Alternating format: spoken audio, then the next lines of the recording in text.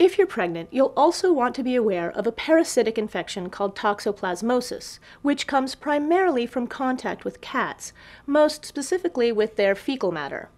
Absolutely no changing kitty litter while pregnant. Cats get toxoplasmosis from other cats or from consuming raw meat. Humans can sometimes contract this from meat as well, so beware of undercooked meat. Between 400 and 4,000 babies are born with toxoplasmosis annually. These infants may develop enlarged livers and spleens, pneumonia, mental retardation or cerebral palsy, as well as seizures, vision loss, jaundice, and in some cases, death within a few days of birth.